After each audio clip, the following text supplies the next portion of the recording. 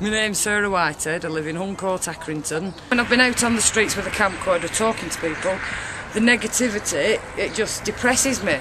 Another reason why I think it's positive is because a lot of people can't see outside the estate. Well, this opens your eyes to like travelling and stuff. When I talked to a few people, they didn't want to travel. You know, you have your hopes and that, what you want to do when you grow up.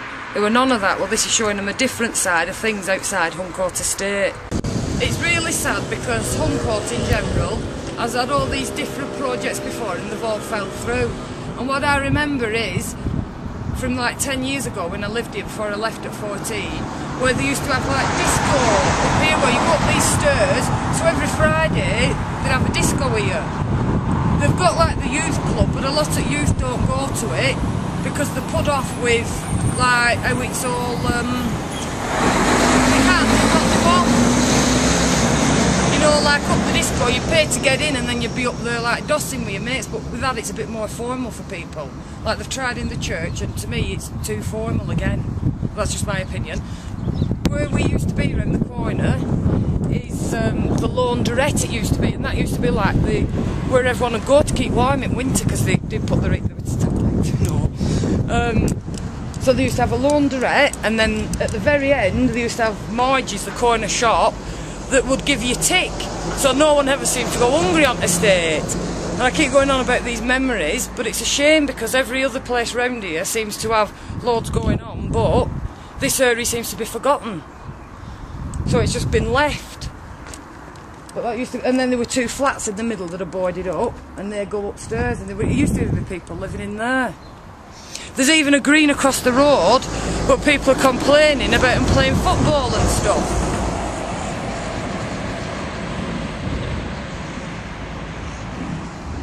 But it would help if there were lights on the field.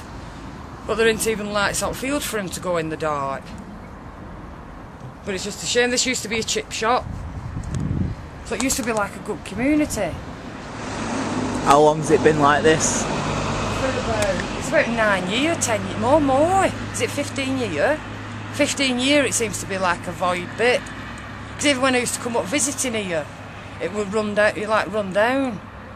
Where no one cares, do they? But it's a shame because this generation, their parents used to care. So it's like the next generation down of nothing. This is why I think it's good things like the People's Voice media that connects communities. Because they need a bit of hope, these kids. I know I sound like a preacher, but they do need something that's not just making them doss every night out shops. There's something to talk about with this place being open. You know, when I see them in the street and that, making like films and interviewing people, they're all excited. So I do really hope that it stays open, because I'll be gutted if it don't. I've brought you down to where most of the houses are boarded up on Windermere and on Withingrove, and it's a shame because looking at them, if I were a teenager being brought up in these circumstances, I'd think it's depressing. And I understand now, when I've talked to them, when I've been interviewing them and that, to do with the connecting, People's Voice media connecting community place, I understand where they're coming from. You just have to walk round and you're just fed up, which is a shame because I remember it 10 years ago, well 15 to be exact, and it were a thriving community. We had ice cream van, everyone were out in garden. Summer, they used to block ends of the roads off and we'd all have barbecues, but there don't seem to be any of that anymore, which is a shame really, because it's my generation of children that are going to be living in these circumstances. Well, then they wonder about, I know you shouldn't blame like their upbringing and that, but to be waking up with boarded up houses like this, looking through your window every morning, it's not going to really make you happy, is it? It's just a shame. And they're dangerous. I can't understand how this place has been forgotten. It's like it's stuck in time. It makes you wonder how it's got to this.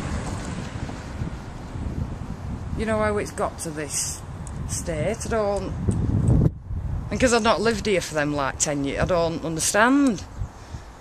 Which is why I think it's good about the internet access and that, with the project going on up on the shops, because the kids can voice their opinions and say when they're not happy and that. Instead of... They can go up there, have cups of tea, socialise. And it's interesting because it's where you live, so you should care about where you live. You shouldn't have all this negative. And that's it, I finished. I can't think of anything else. I was scraping the barrel.